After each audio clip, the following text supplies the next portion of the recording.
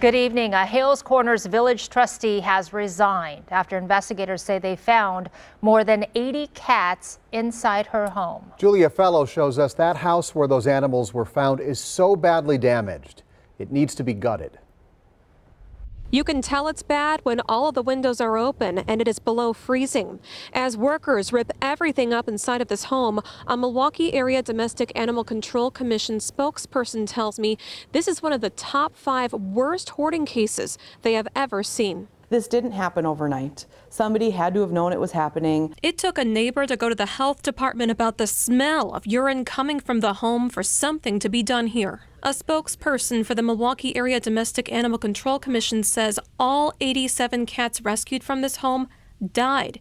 It is because they were all sick with the highly contagious feline parvovirus called panleukopenia. Very fast acting. A lot of the cats also had really bad upper respiratory infections. The house is owned by the now former Hales Corners village trustee Linda Bergan. Hales Corners police cited Bergan for animal neglect, not properly providing shelter to animals, and not properly maintaining the home. Bergan could not be reached for comment, but we did receive her resignation letter to the board of trustees that refers to circumstances that have arisen.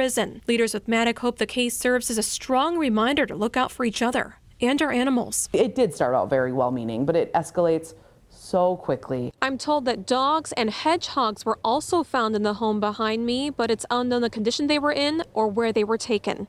Reporting in Hales Corners, Julia Fellow, TMJ4 News.